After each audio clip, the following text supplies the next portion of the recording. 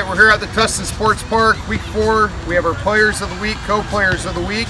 We have the cousin tandem. We have Hudson Brown, okay, and we have Landon Madrell.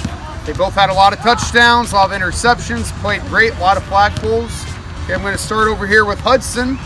Hudson, what do you think one of the keys to success was for tonight's win? Juking the guys out. Juking the guys out. And pulling them guys. Is that what you like to do? Yeah. Yeah. What do you think?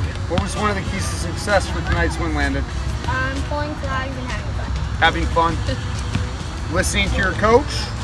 Yep. How many seasons have you played FNL football? This is my first season. You having a good time? Yep. What school do you guys go to? Red Hill. Red Hill. Red Hill? What's your favorite subject? Math. Reading. Reading. Okay, hey, these guys are studs. I've been watching them for 4 weeks now.